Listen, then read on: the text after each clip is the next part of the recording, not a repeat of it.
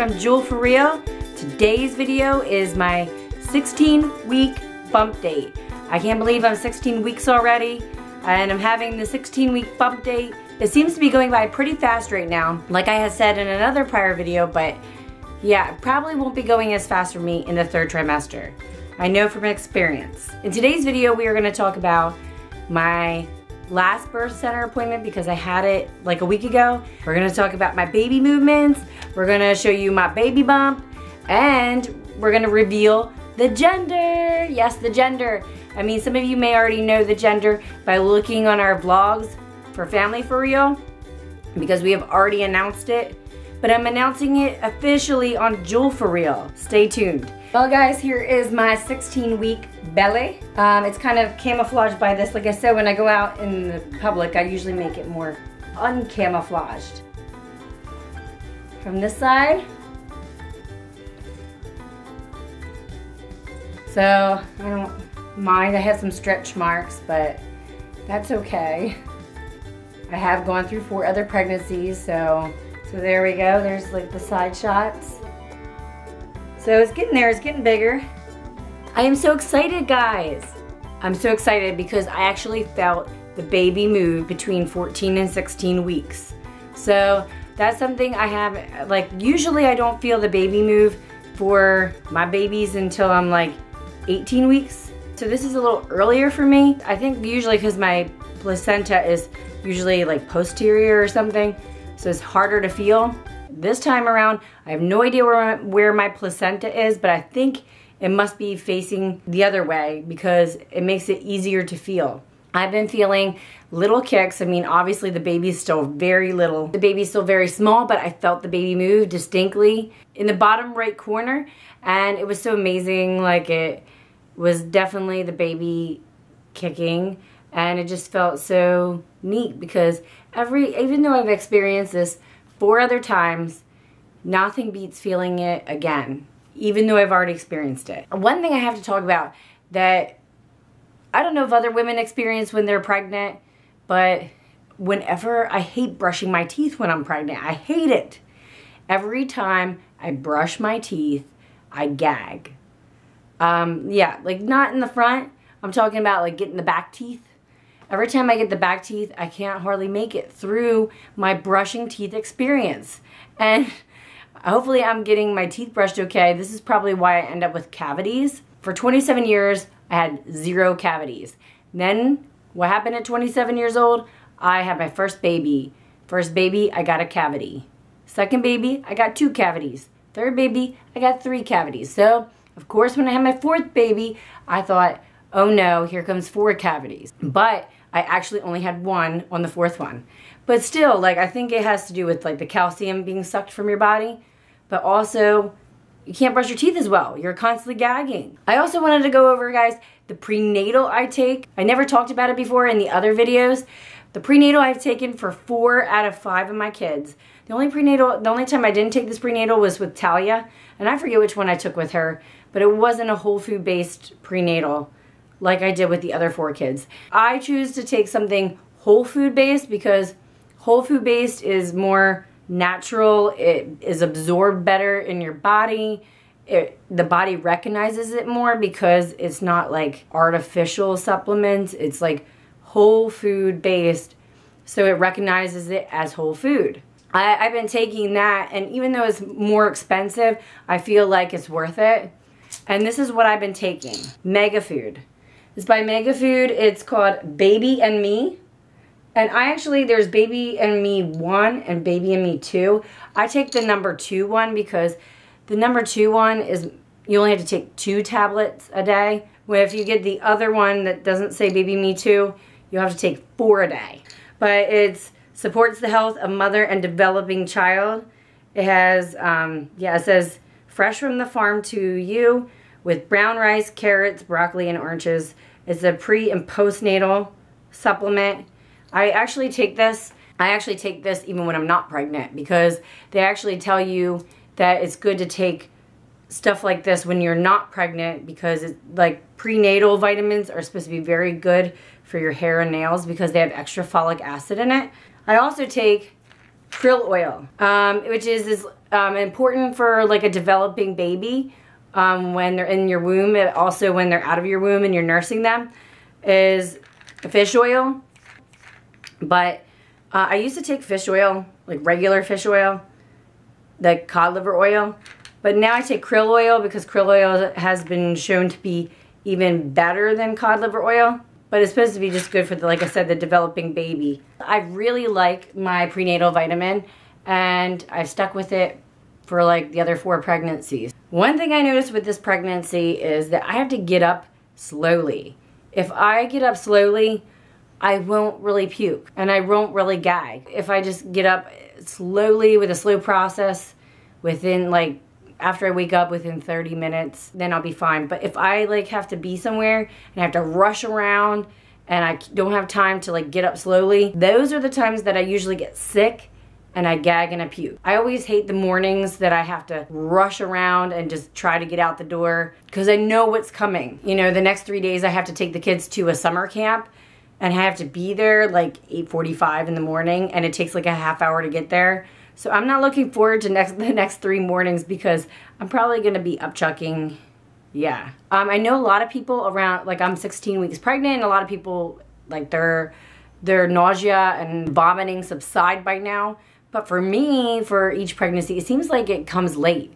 Like it doesn't come until like 8 to 10 weeks pregnant. Then it just like gets worse. And then it doesn't go away until like 20 weeks. That's weird to me. Is actually I feel like my nausea and vomiting are worse now than they were a month ago. I'm a late bloomer, I guess. One thing too with being 16 weeks pregnant, I want it to be obvious I'm pregnant now when I go out in public. You don't want to wear things that hide your belly now, because even trying to hide your belly at this point, you just look like you're chunky. And I'd rather have people know that I'm pregnant and have it be obvious that I'm pregnant than have them be second guessing themselves. Usually when I go out in public and I'm not at home, I try to wear very form-fitting shirts that make it pretty obvious that I'm pregnant. I mean, to me, I'd rather have it that way now than people thinking, is she pregnant or is she just gaining some weight?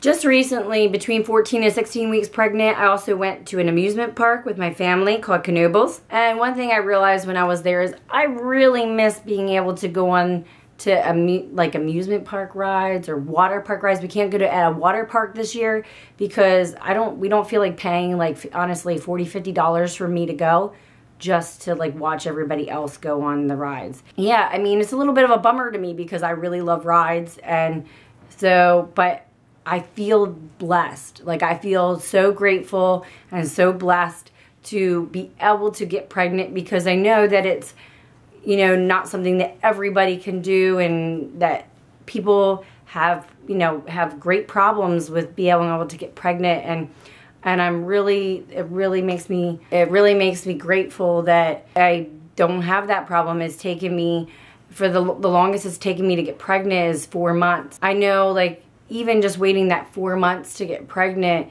is excruciating at times. And so I can only imagine, my heart goes out to anybody that goes through that. Because, like, when I had my miscarriage, like, it took me 3 months to get pregnant with that miscarriage. Then I was 4 months pregnant when I miscarried. And then it took me like 3 more months to get pregnant. So like I felt like it, like in all honesty, I felt like it took me like 9 months to get pregnant. So I just wanted to let everybody know that I feel very grateful and blessed. You know, if I can't go in an amusement park ride or a water park ride for a year, or go in a jacuzzi, then so be it. I'm willing to sacrifice that because it's worth it. And I feel grateful and blessed. For some reason, right now in this pregnancy, I wish I could eat more vegetables, but vegetables seem to make me like turned off. Like the thought of vegetables make me want to gag. I still eat the vegetables. I still try to force myself to eat them, but I'm definitely eating more carbs lately and more sweets because I'm craving that. I don't give in to my cravings all the time. I've actually only gained 5 pounds in this pregnancy so far. In fact, the midwife told me that she would like to see me by my 20-week bump date to have gained 10 pounds during this pregnancy. There'll be times I gain like 2 pounds that month, and then there'll be times I gain like 6 pounds that month. And then the midwife is telling me, you might want to lay off the sweets, or you might want to do that. what are you eating? And I'm like, you know, I'm doing the same thing all the time. I guess the baby just went through a growth spurt. One thing I'm starting to get that I've experienced in my pregnancy for all my pregnancies is out of breath. The out of breath feeling. And I hate that, but you know, you work through all your different pregnancy symptoms you get through pregnancy, but I'll get like out of breath, and it only gets worse as I get more and more and more pregnant. But it's starting right about now. Like when I go up a flight of steps, I'm like, so I'm sure other people have gotten that too. Only it's gonna get worse from here. And I haven't experienced heartburn yet, but I usually get heartburn very bad in pregnancy and usually starts around 20 weeks. So it should be coming soon, my heartburn. I'm not looking forward to that. And I try to stay away from Tums, but I need it. Like a lot of times I end up needing it. And if you have any other suggestions for me for heartburn, I'll take it. I'm really excited for my natural birth experience like I experienced with my other 4 kids. And I hope that it happens that way again this time around. And I experienced it no different. I had a 11-hour labor for my first child. My second child, I had a 2-hour labor, literally. And then it went super fast with him. And then my third child and my 4th child, I had a 5-hour labor. It actually went up slightly. And I was told that that's normal. The midwife told me that typically your second baby is your fastest baby. And then it goes up slightly again after that. And the reason why it goes up slightly after that is they say the second pregnancy usually goes the fastest because you've already done it before, you've already gone through delivery before, so your body recognizes that you've done it before. And so it's easier than your first, but it's better than your, you know, your next pregnancies, you know, like number 3, number 4, because your muscles are still, you know, stronger and they haven't stretched out for like a ton of pregnancies yet. So when they contract to push the baby out, they work better. Yeah, your muscles just work more efficiently. So that's why they say that usually it's like that, and it was like that for me, and it was like that for my mom. So I don't know, tell me if it was like that for you guys. So I'm really hoping that this time around it goes like the other kids. I'm hoping that it's like about, you know, no more than 4 or 5 hours delivery. And they actually said when I pushed my last child out, Kaliana, my 4th one, I pushed her out in one big huge push. Like I just in one big huge 2-minute push, and they said I didn't breathe at all. My face was turning blue, and I don't know, at that point I was just like, she's coming out and she's coming out now. And I was on a mission to get her out, because when you get to the pushing phase, you're just like ready for it to be done. But yeah, I'll be planning to talk about the birth stories of each of my children individually at some point. Talia, Cohen, Brody, and Kaliana, because I've experienced natural childbirth for all of them so far.